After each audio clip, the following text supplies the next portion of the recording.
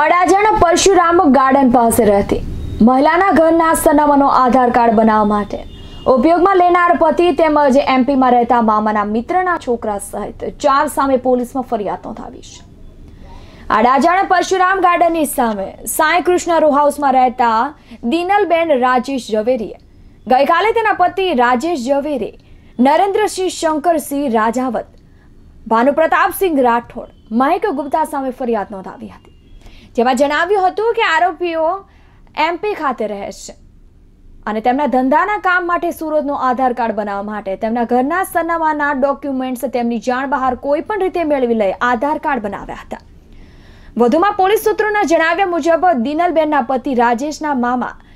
એમપીમાં રહે છે. ત્યાં લગ્ન પ્રસંગમાં ગયા ત્યારે મામાએ તેમના મિત્ર સાથે ઓળખાણ કરાવી હતી અને તેના આધારે તેના મિત્રના છોકરાઓએ સુરતમાં ધંધો કરવા માટે તેમના ઘરના સરનામાના ડોક્યુમેન્ટ્સના આધારે કેનેડા બેંકમાં ખાતું ખોલાવી તેના પાસબુકના આધારે ઓનલાઈન આધાર કાર્ડ માટે જનરેટ કરાવતા આધાર કાર્ડ ઘરે આવતા દિનલબેનને ખબર પડતા ગઈકાલે ફરિયાદ નોંધાવી હતી.